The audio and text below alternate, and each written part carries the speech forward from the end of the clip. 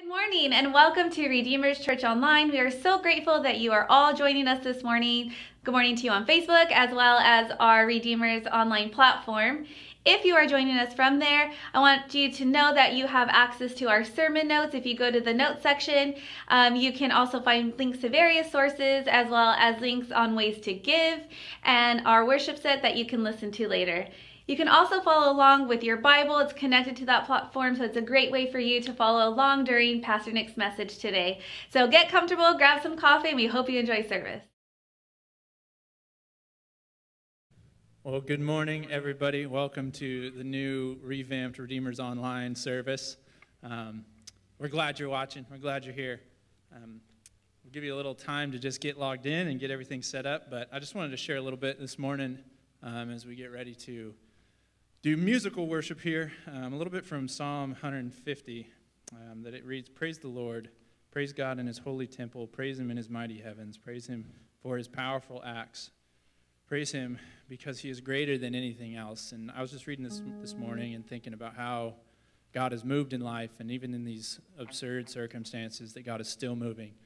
So I just want to encourage you to take some time, just think about the powerful acts that you've seen in God move in your life. And we're just going to give some time to praise him. So let's give a word of prayer before we get started, and we'll get with it. Lord God, we just love you.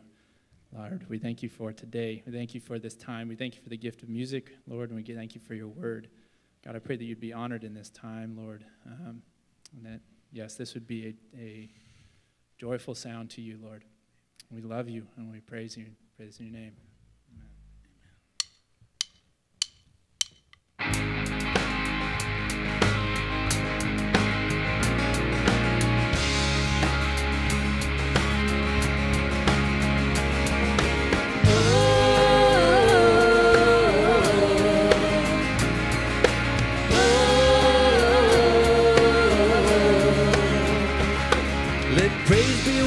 Silences the enemy. Let praise be a weapon that conquers all anxiety. Let it rise. Let praise arise.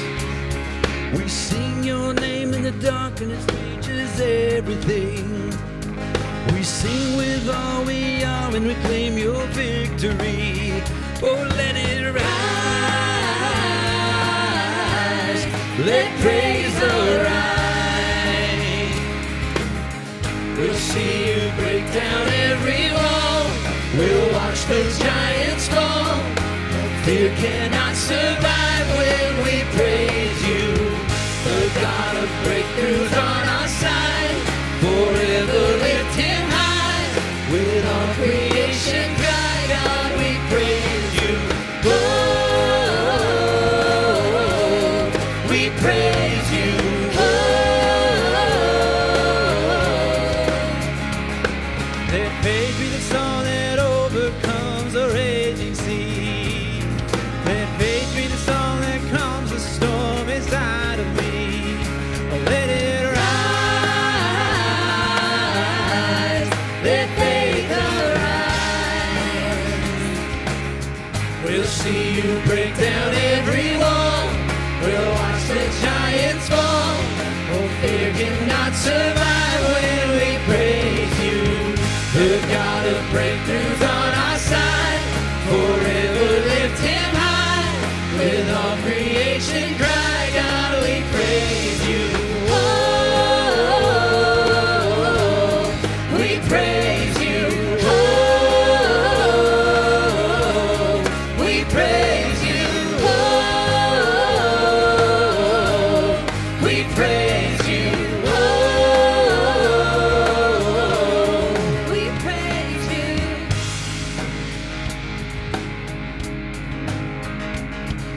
This is what living looks like. This is what freedom feels like. This is what heaven sounds like. We praise you, we praise you. This is what living looks like. This is what freedom feels like. This is what heaven sounds like. We praise you, we praise you. Oh, this is what living looks like. This is what freedom feels like. This is what heaven sounds like. We praise you, we praise you. This is what living looks like. This is what freedom feels like. This is what heaven sounds like. We praise you, we praise. We'll see you break down every wall. We'll watch the giants fall. Oh, fear cannot survive when we praise you. The God of breakthroughs on our side. Forever lift him high. With all creation cry, God, we praise you. We'll see you break down every wall.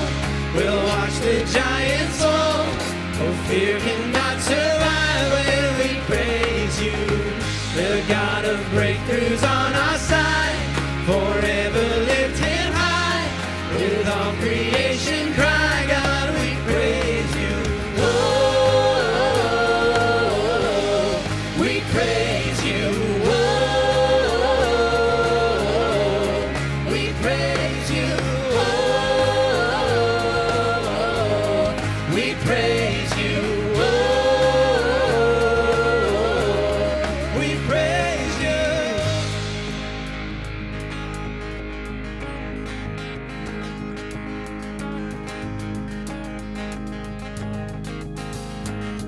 I can't hold back my praise.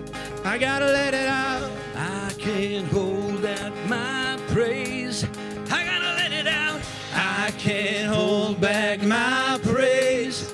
I gotta let it out. I can't hold back my praise. Oh, I gotta let it out.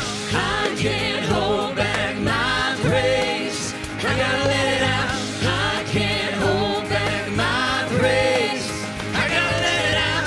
I can't hold back my praise. I gotta let it out. I can't hold back my praise. I gotta let it out. This is what living looks like. This is what freedom feels like. Oh, this is what heaven sounds like. We praise you, we praise you. Oh, this is what living looks like. This is what freedom feels like. This is what heaven sounds like. We praise you, we praise you.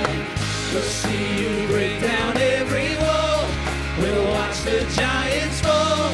Oh, fear cannot survive when we praise you. The God of breakthroughs on our side. Forever lift him high. With all creation cry, God, we praise you.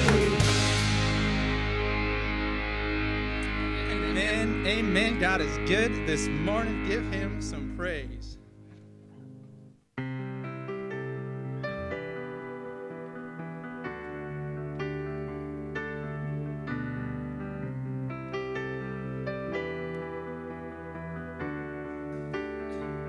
The wind is watching every gesture of your hand.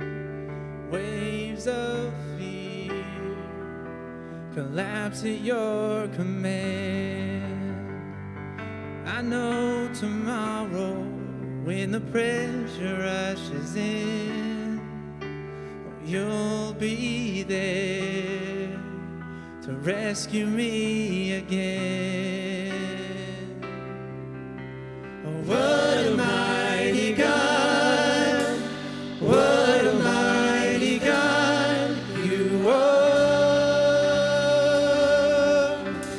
What a mighty God, what a mighty God you are.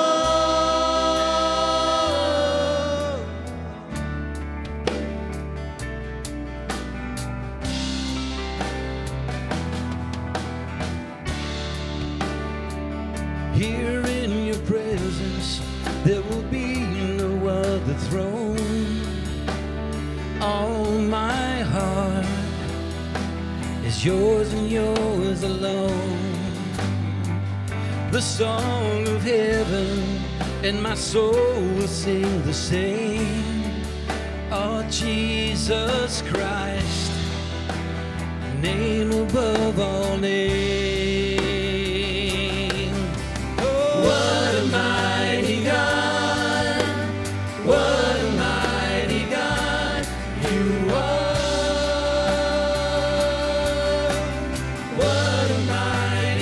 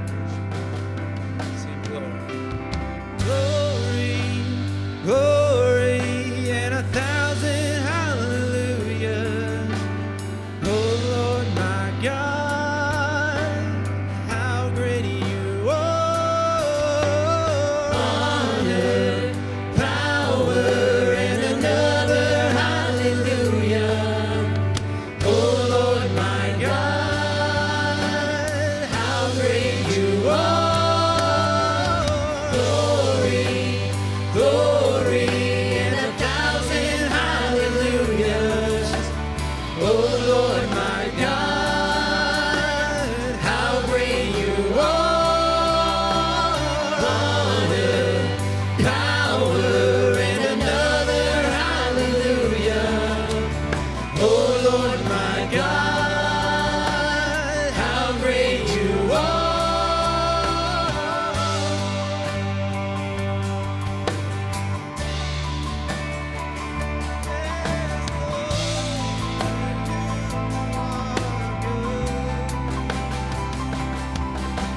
And what a mighty God, what a mighty God you are. What a mighty God, what a mighty God you are. What a mighty God, what a mighty God you are. What a mighty God, what a mighty God you are.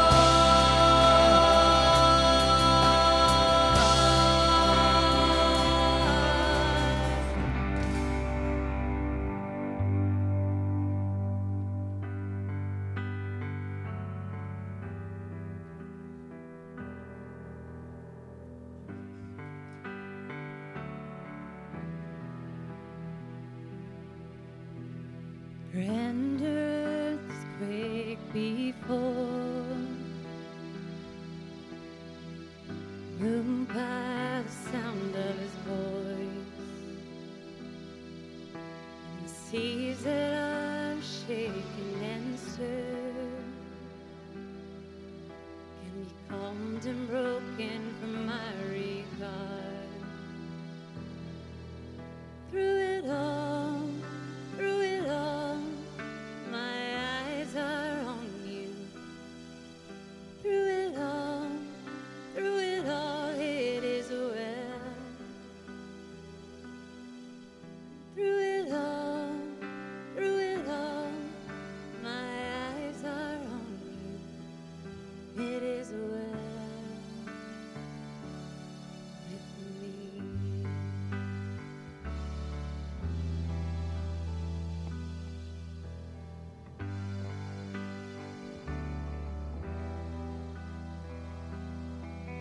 Far be it from me to not believe, even when my eyes can't see.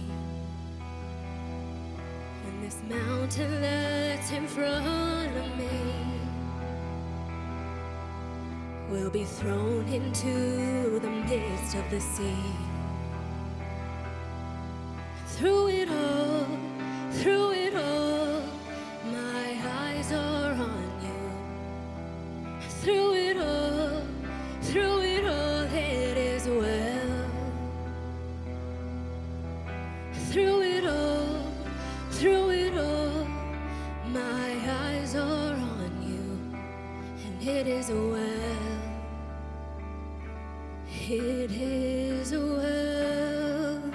So let go, my soul, and trust in Him. The waves and wind still know His name. So let go, my soul, and trust in Him. The waves and wind still know His name. So let go, my soul, and trust in Him. The waves and wind still know His name. The waves and wind still know His name.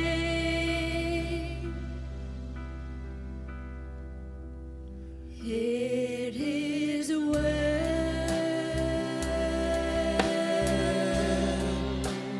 with my soul. It is well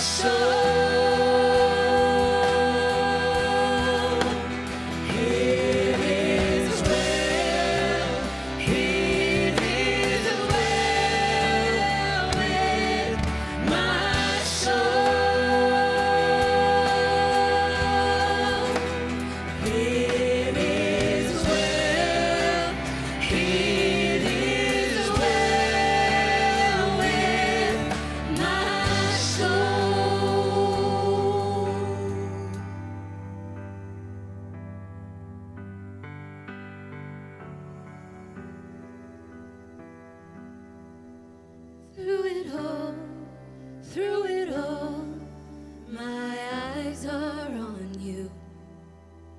Through it all, it is well. Through it all, my eyes are on you, and it is well with me.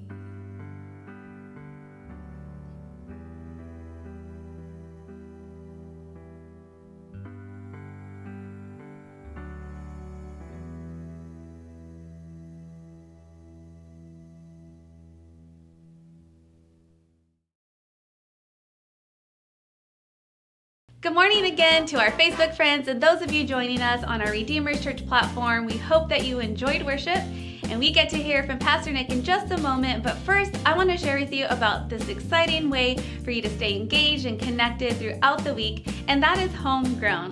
This is a special page on our website for you to access at any time during the week.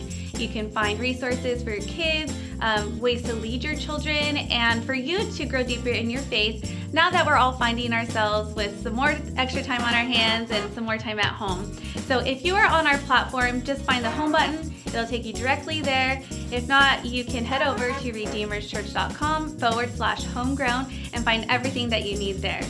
Now I'd like to invite you to hear from Steph as she shares more about children's ministry. Kidventure has got you covered. Each day we'll post something to help you lead your kids as they grow in their faith. Each day will be a different post. We've got Memory Verse Monday, Talk It Out Tuesday, our curriculum on Wednesday. There'll be a craft. There's something different every day. If you go to our website, you'll find the content. redeemerschurch.com/homegrown. Again, great opportunity for you guys to help lead your family and your kids as they grow in their faith. Today, after Pastor Nick's sermon, click on the Home tab and you'll jump right into a pre-recorded kids service, and we'll have that there for you every Sunday. All right, heading off to what's next with students. As with everything else, Redeemer Students looks a little bit different now. Every Wednesday at 6:30 p.m. on redeemerstudents.online.church, we're going to be hosting a live feed with a sermon, with message notes, and also a live chat so we can all stay connected. Whether you're with MSO or RSM, I'd like us all to be on that one platform Wednesday nights at 6:30. For any more information on that, you can check out the Instagram or Facebook page at Redeemer Students.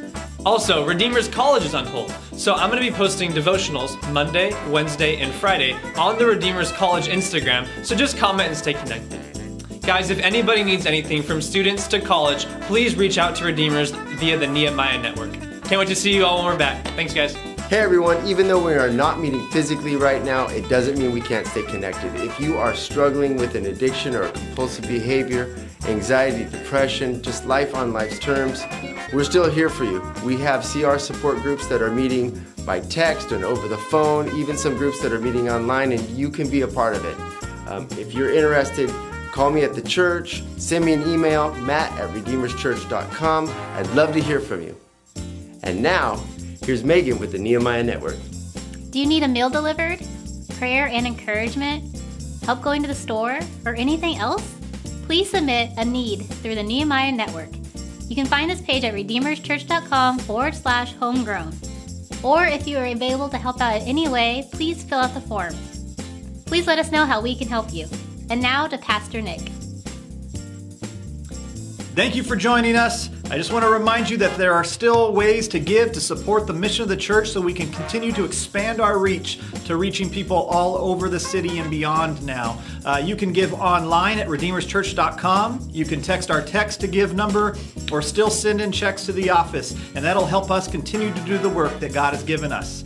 I want you to stay after the sermon that's coming so that you can see a weekly challenge that you can continue to talk about with others around you and continue to dig deeper into God's Word. We'll see you then. Good morning, Redeemers Online. Y'all ready for the Word? All right, let's get it. We're going to read out of James today. Our sermon is called The Pros of Problems. And so if you want to open your Bibles, open your apps, whatever it might be, it's James 1 we're going to be teaching out of. And we're calling it The Pros of Problems because James is addressing a scattered people who were in Jerusalem. They were God's people, but they had been scattered by persecution to different lands. They'd been facing these amazing trials where Stephen had probably just been killed as a martyr, and they were run out of their city, and they are all over the place trying to figure out what does it mean to be Christian in a place in this diaspora where you've been dispersed throughout countries. And so we're going to read out of James 1.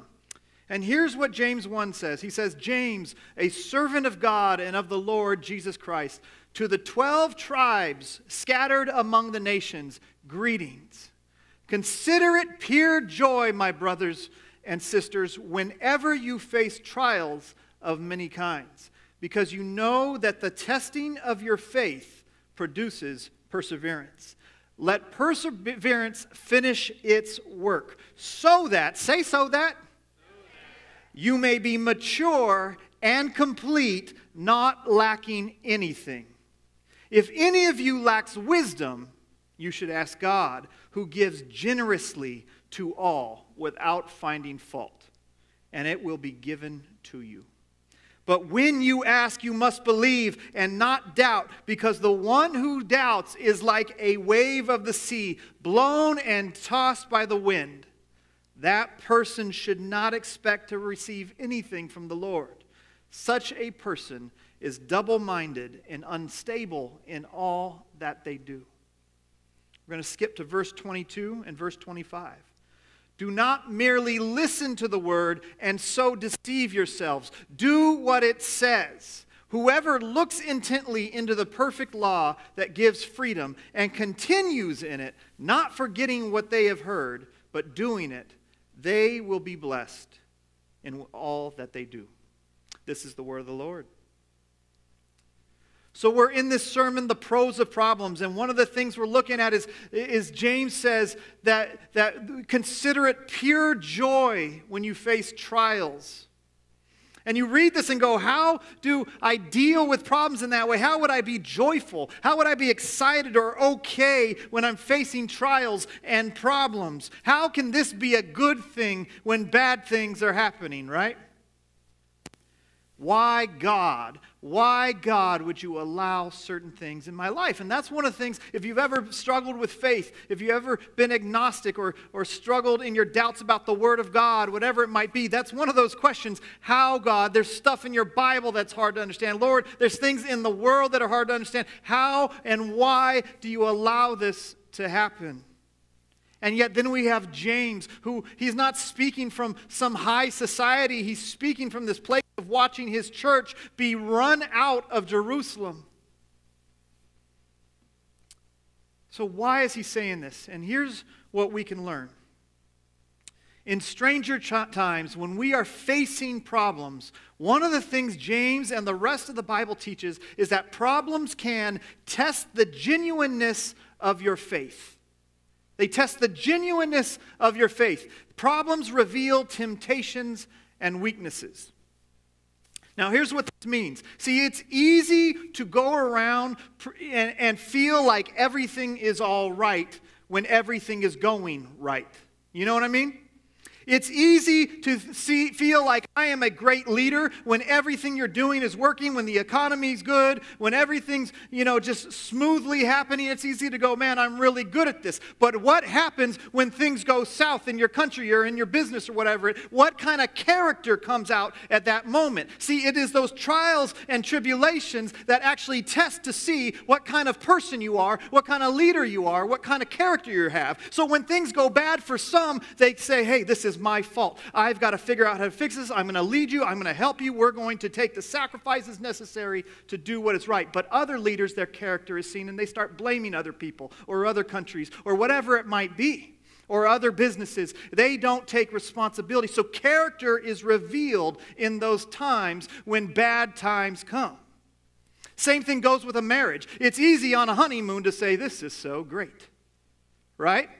It's easy at that time. I can't tell you how many times it's the hardest thing in the world to do premarital counseling because you cannot convince these people that it's going to be hard. They're just like, no, we're just going to love each other forever. It's going to be so good. And I'm like spending half of my time going, can you just pretend that it's not going to be good?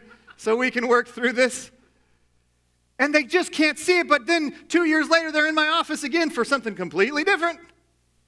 Why? Because it takes trials. It takes tribulations for us to realize that there were some things in me that weren't good for my spouse. There were some things in me that made relationships incredibly hard. It takes trials for us to test the love and see what it's really there, and test the character. The same thing can go with your faith. It is easy to love God when you are too blessed to be stressed. It is easy to love God when you prayed and it happened exactly the way you prayed for it. But when things don't go your way, what comes out of that heart of yours is a test to your faith. And you discover things in it that reveal that, man, I had some beliefs that were faulty. I had a friend, some of you may know, Jeff Harrington, a former pastor here, and he used to say, if your beliefs cannot go to another country and still be valid, you probably are wrong in your understanding of your faith. That's a paraphrase.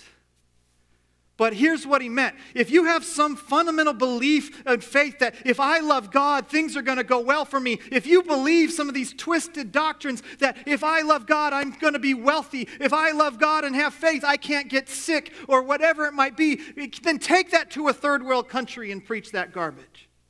And when you face trials and tribulations and pain and you realize there are some faithful people who are living in abject poverty, your beliefs can't transfer to a different situation. So these tests, these challenges, these hardships actually reveal the faultiness in what you believe. When you find some of the most faithful people, as I have, who have cancer, and yet it doesn't get cured, even though they are more faithful even than me, you realize that can't be a true belief. And that is not what the Bible espouses. So it is hardship that reveals brokenness and faults and fundamental flaws. See, God doesn't tempt us. That's what James says, that problems reveal temptations and weaknesses. But the thing is, James says, God doesn't tempt us. So what does this mean? He's not saying he wants bad things to happen to you, but he allows things, and he doesn't tempt you. But here's what that means. When bad things happen, you and I get tempted. Here's what that means. When bad things happen in my marriage and it's no longer happy, I am now tempted to leave. I am now tempted to walk away. I am now tempted by other things because things are not going the way I planned. When things go bad in my faith, I am tempted to say, forget about it.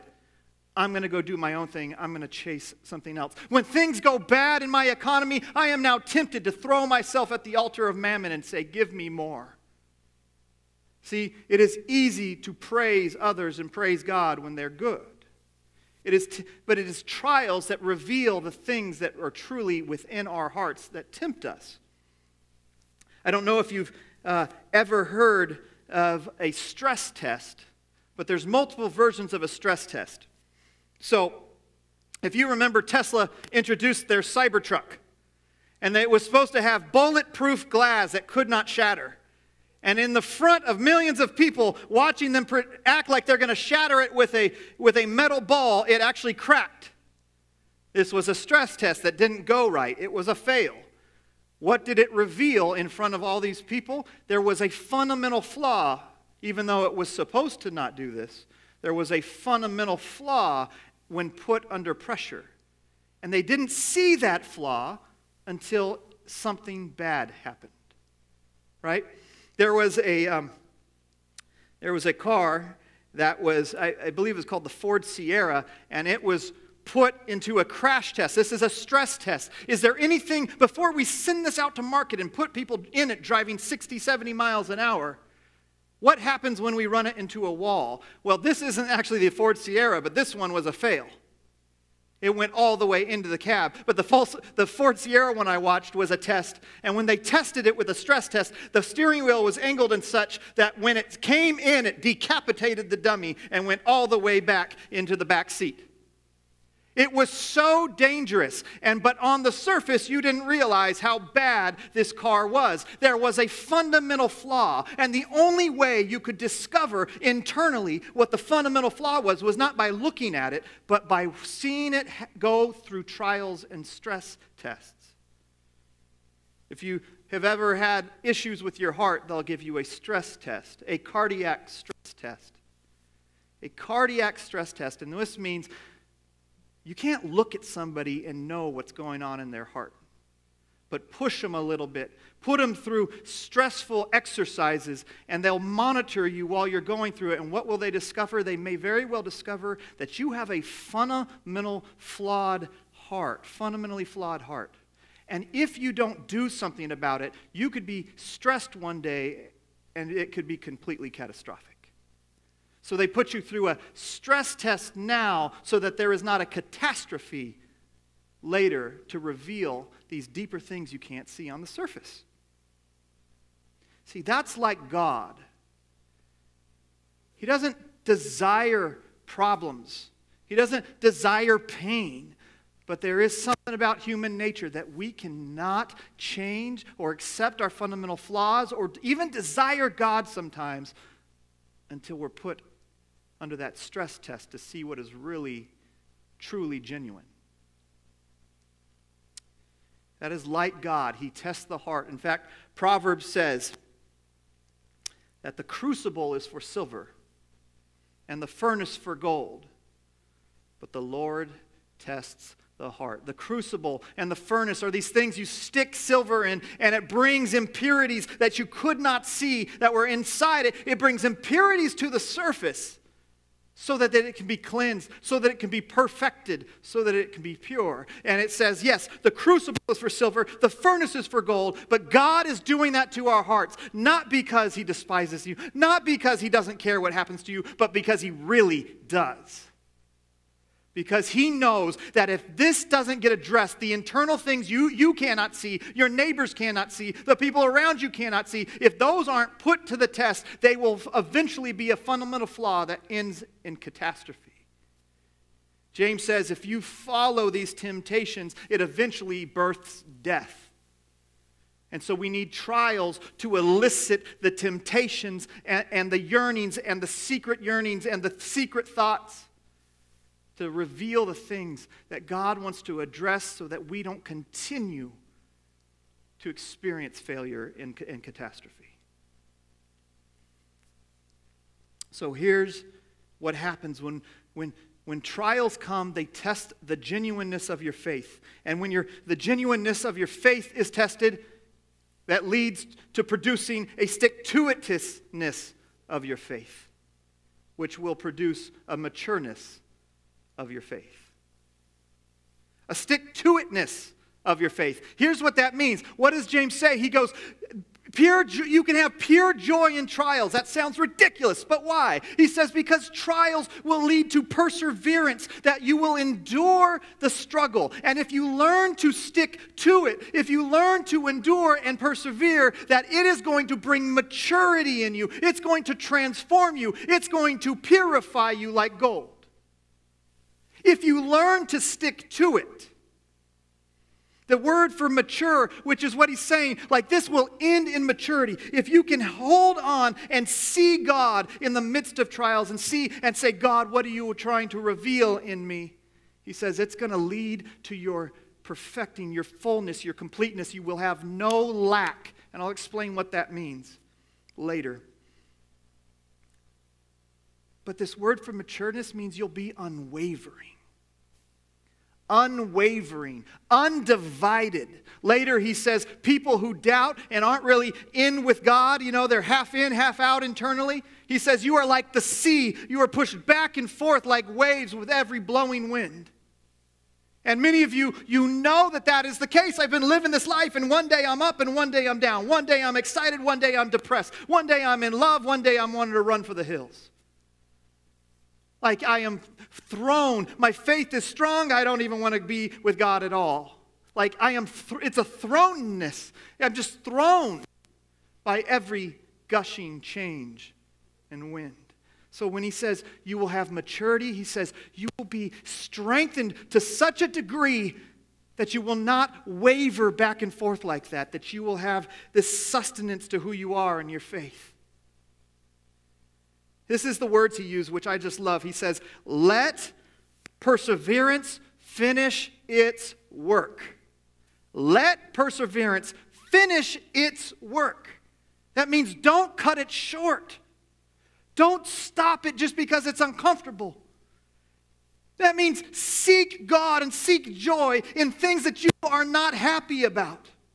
That means seek His wisdom. Let perseverance finish His work. See, here's one of the problems. We often sacrifice maturity for false security. Or as Bon Qui Qui would say it, we sacrifice maturity for false security.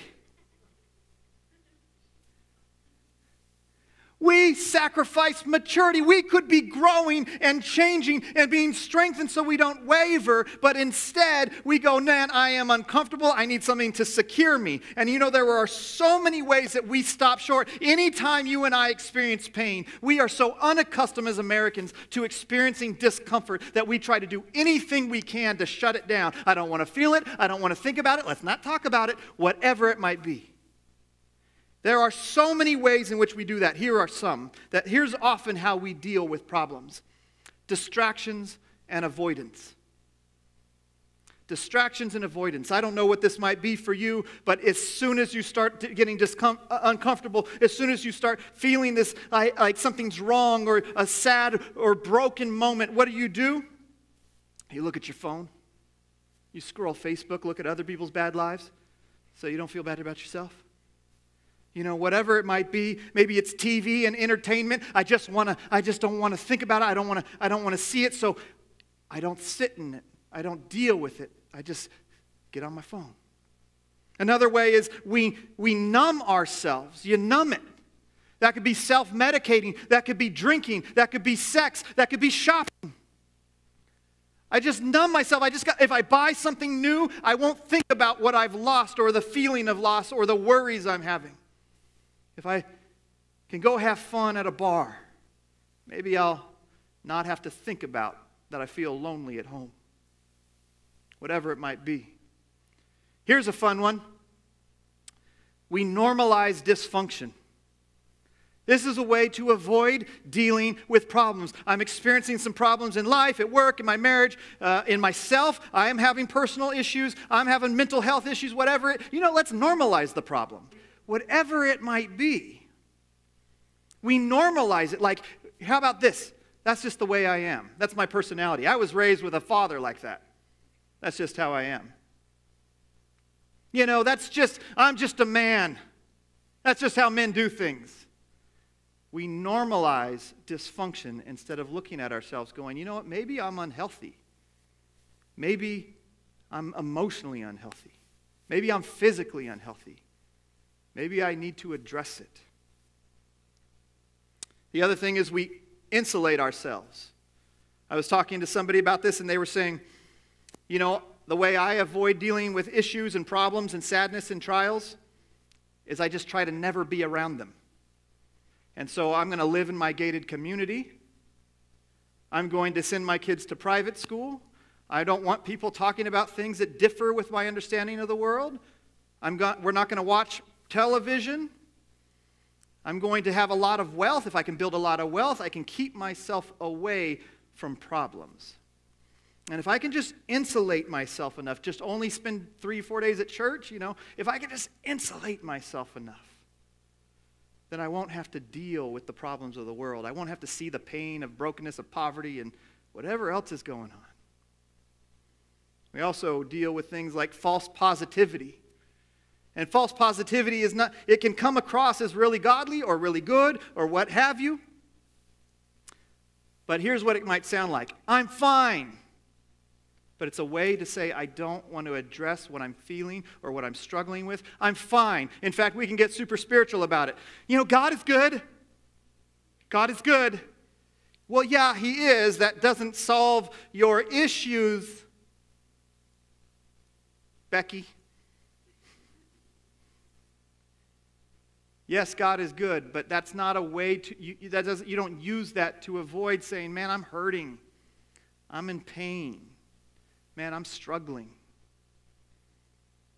Lastly, short-term fixes. If anybody's like me, here's how you avoid problems. Now, here's the thing. I actually don't avoid problems. Sometimes I run into them, but I don't run into them as if I'm running to God. I run into them saying, how can I fix this as fast as I can? Short-term fixes. I'm going to fix your problem, my problem. Let's all fix it because I don't want to deal with it anymore. But I'm not looking at the deeper issues, and I'm not asking God, what do you want to teach me here? I just want to fix it so I don't have to stare it in the face anymore. So I don't have to listen to that voice in my head.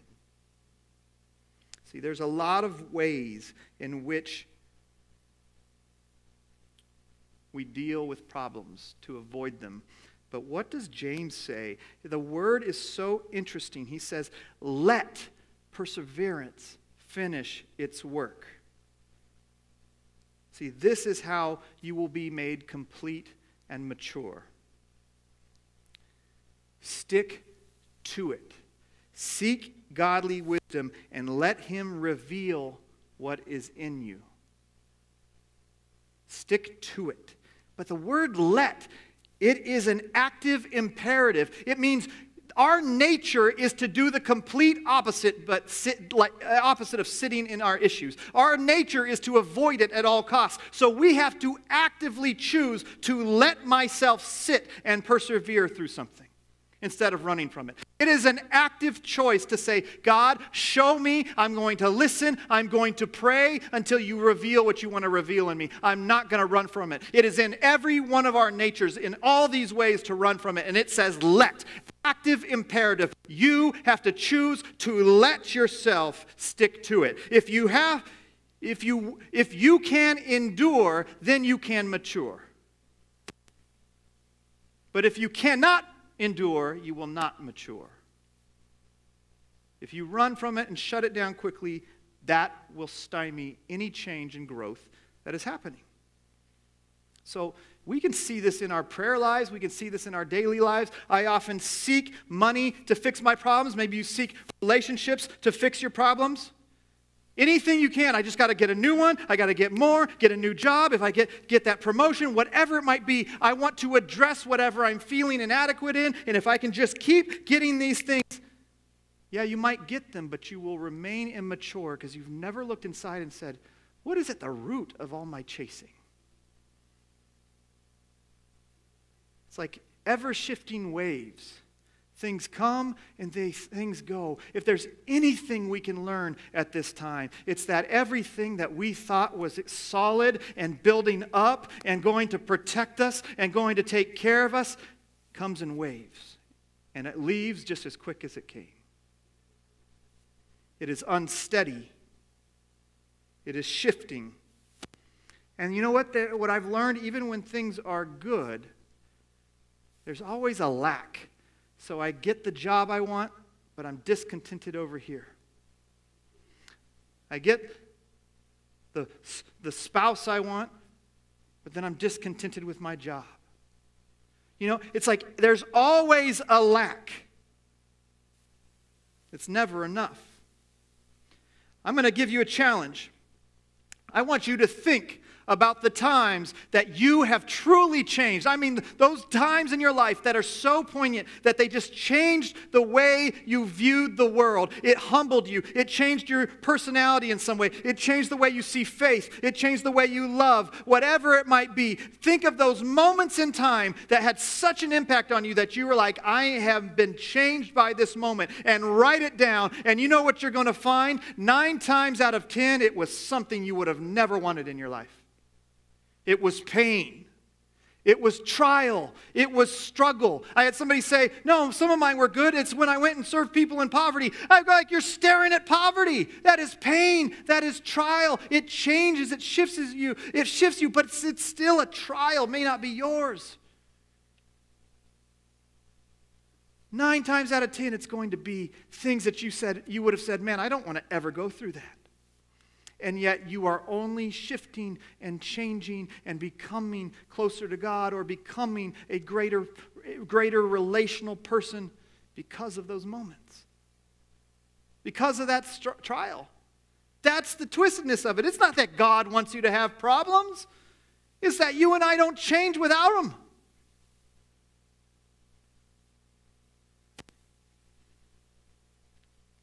Think about the most amazing people that you can think of in the world, in the history of the world. The ones that you go, man, these were godly, just beautiful people who just exuded love and grace. Who just exuded like this human being you just wanted to be like. They were not the well-to-do. Guarantee it. They weren't the rich. They weren't the comfortable. Who comes to mind for you? Mother Teresa, Martin Luther King, Jesus. These were people of suffering. People who entered into the fray of the world's biggest problems. People who, in many ways, gave their lives or absolutely gave their lives. And yet these are the people that exude the characteristics that everybody knows, even if you're not a Christian watching this, you know, man, that is an excellent human being. These were people of suffering, of trial. And so what does James say in our text? Those who have learned to persevere, to stick to it, and mature, these people don't pray for short-term fixes. They don't pray for things that are just going to come and go with every passing recession and job change. People who are mature pray for the only things that can last. And what are those according to James? What is that according to James? He says, pray for wisdom. He says, if you're mature, you'll ask for wisdom. Capital W, wisdom. Our text says that is what God wants to lavish on you. He wants to give you an abundance of wisdom. He's just waiting for you to ask, for you to seek Him. He says, I will pour it out on you. You know why God, when I just balk at the idea of God wanting us to all be rich? Because like 20 times in the Bible, He tells us those who get rich neglect me, forget about me, they reject me, they don't want me. It's not that God doesn't want you to be happy. It's just that He knows that if He gives you everything you wanted, you will walk away. And He knows that eventually that fundamental flaw within you is going to destroy you. He loves you that much that He knows that the things you're praying for will sometimes destroy you. And actually what you don't want is what you really need to bring you to a place of desiring the only thing that really matters. The wisdom and knowledge of God. So what is wisdom in the Bible? It is Christ Himself. In fact, here's what Paul says in Colossians 2.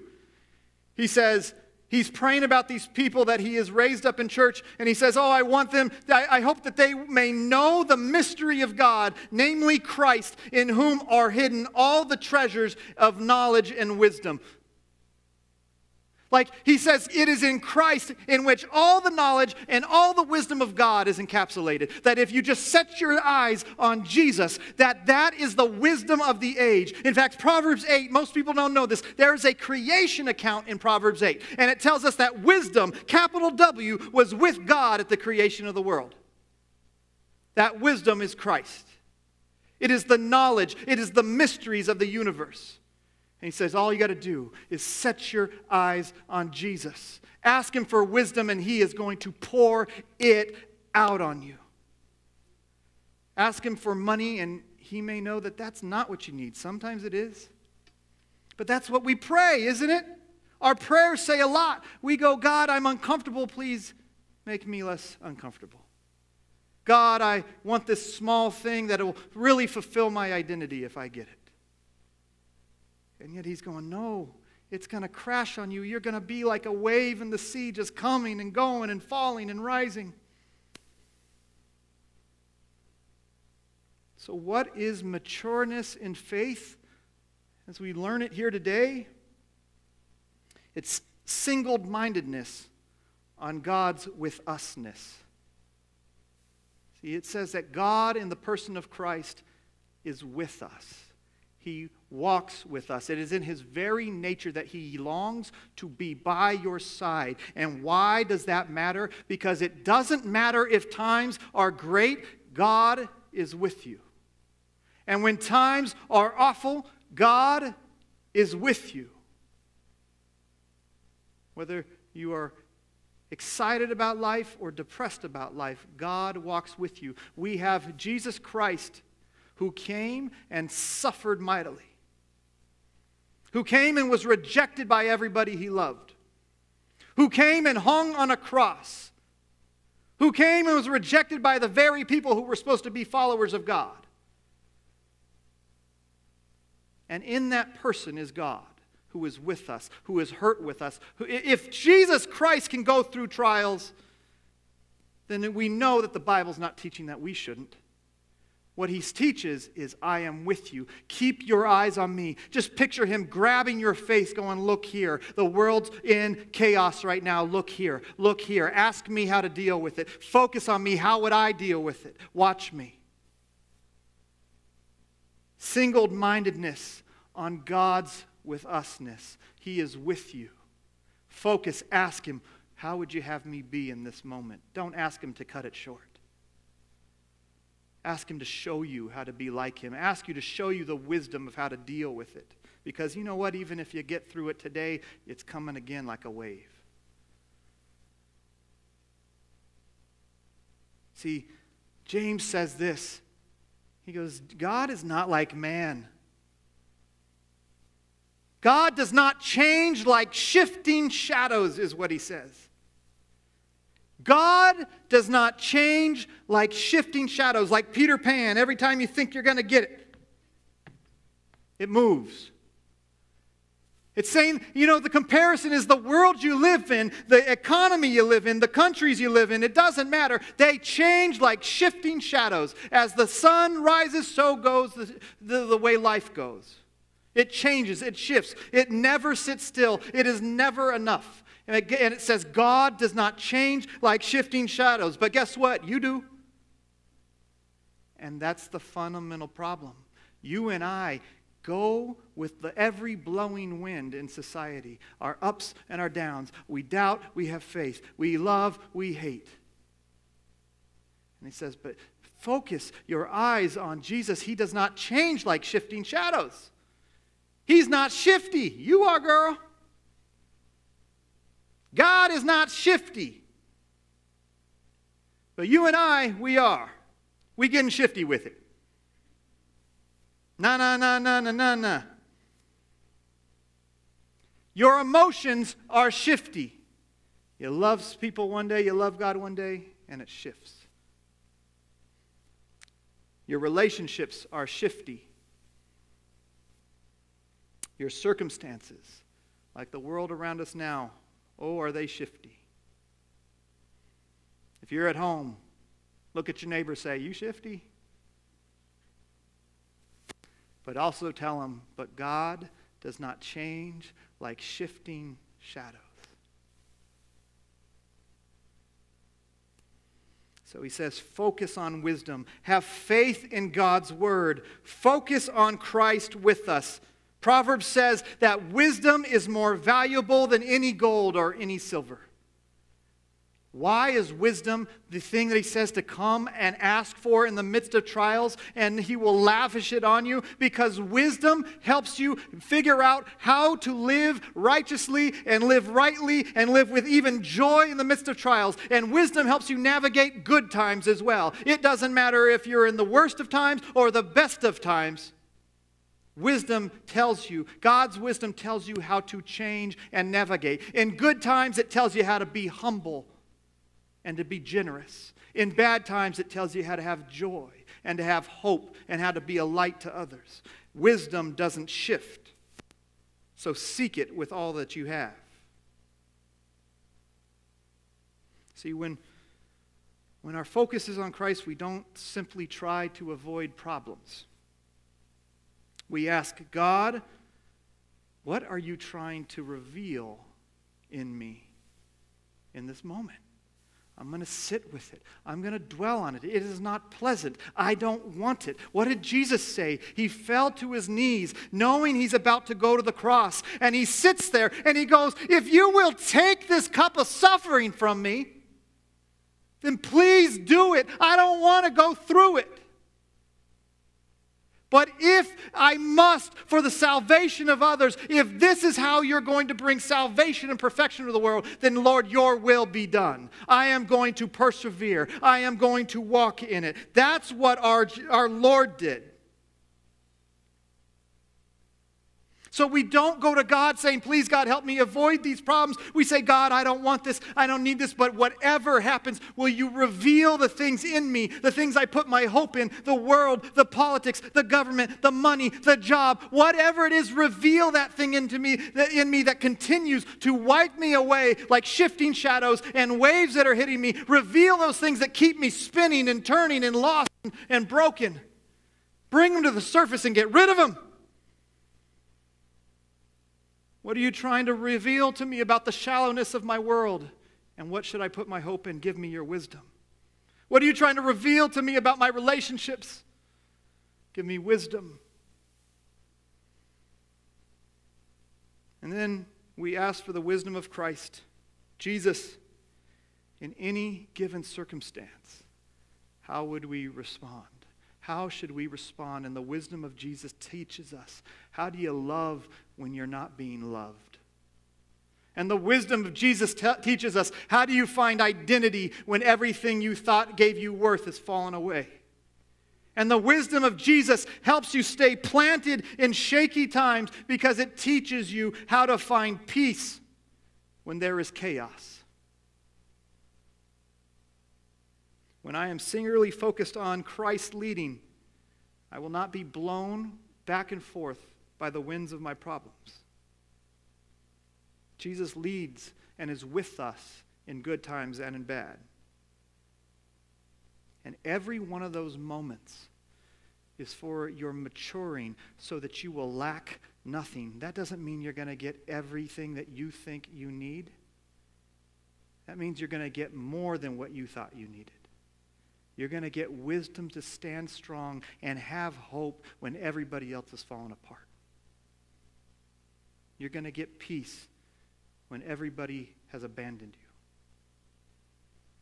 It's going to be supernatural because your eyes are set on the perfecter and the pioneer of your faith. That is maturity in faith. It doesn't mean you don't have concerns and you walk around going, everything's awesome. It doesn't mean you have to walk around happy all the time. Those religious people are so annoying. It means that in the middle of those times you can look and say, like Jesus, I don't want this. This is awful. I am not enjoying this, but I am fixing my eyes on God. And then no matter what changes, every problem is growing me in wisdom, is growing in me in maturity. I'm going to tell you, I have gone through a lot of stuff in my life. I have lost a daughter that I was supposed to be adopting. I have lost every dollar to my nonprofit, thinking I was not going to have a job anymore of this thing I had built. We have faced trials in adoption and foster care. We have gone through muck. And most of the time, I don't have a lot of faith. I'm sitting there going, oh, what's going to happen? I had anxiety. And it was like years down the road where I'm going, you know what? I saw God in that 100% of the time later. Last year was one of the hardest years of my life, and it was the first time that I was in the middle of it. And I already could look and go, I can actually see how you're transforming me and changing me into who I need to be for the future. And that was the first time it wasn't retroactive, looking backwards going, oh, now I see God. I was sitting there going, I can actually see where you're going with this. And if you need me to sit in this, then let me sit in it. And I'll tell you, that was the first peace I've ever had that I knew was supernatural from Christ.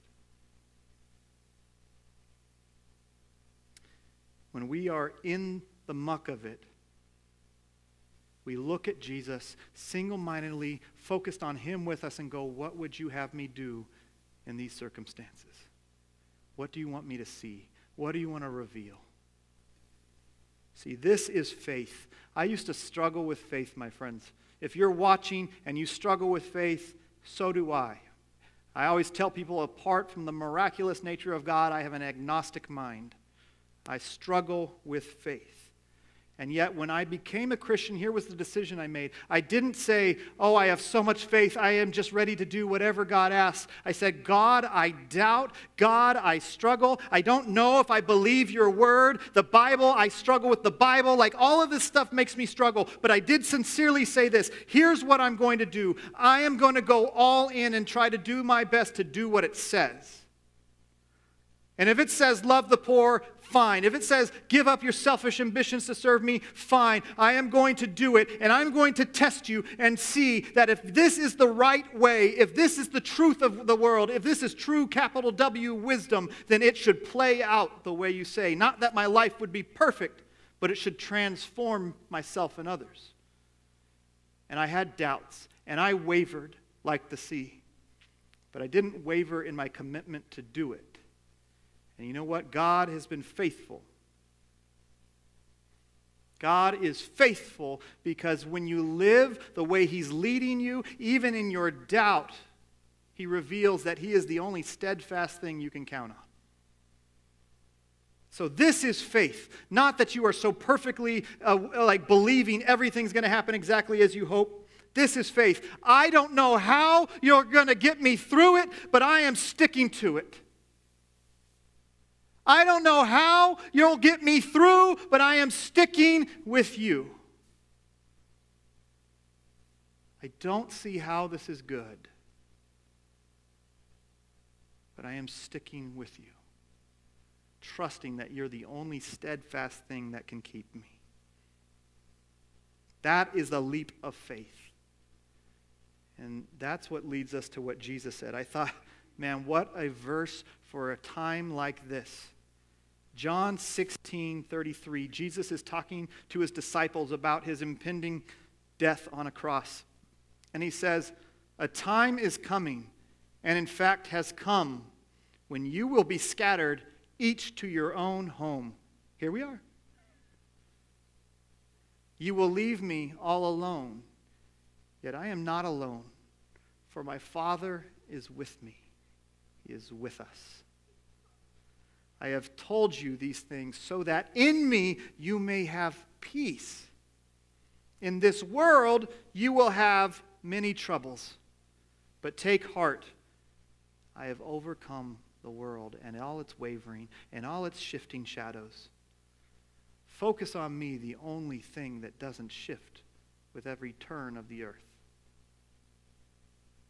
I have overcome the shiftiness of the world. I am with you. Eyes on me. Trust me. And you will have peace. And he says, not come to me and all things will work for you. He says, in this world, you will have many troubles. It's not what I desire of you, but keep your eyes on me and I will give you the wisdom of how to walk through it and even find peace. Or as James says, true joy, pure joy. So you can take heart, he says. You can find pros in problems and joys in trials, not because you desire to have problems. Nobody wishes for it. But because by faith you know that Jesus can help you discover those fundamental flaws, those things that you were ignoring that nobody could have seen. There are things I would have never seen apart from the pain that I've walked through that God had to change in me, and I can never give it to him until it's brought to the surface. And that is faith. God, I don't want these trials, but whatever you have to do, let perseverance finish its work. Stick to it. And say, God, whatever you need to reveal, do so. I want your wisdom, and he will pour it out lavishly on you.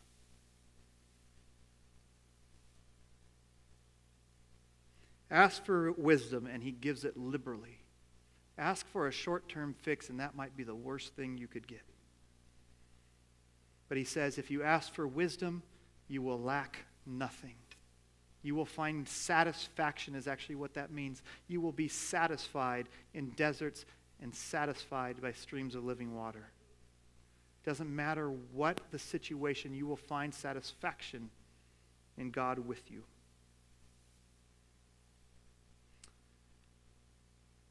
If you're watching this, this is faith. And I tell you, as one who's been an agnostic, I'm telling you, like, faith isn't this blind, it is blind, but it's not this, like, I just believe and I'm just so holy. Sometimes it's grasping and it's holding and it's closing your eyes and saying, I'm going to do it.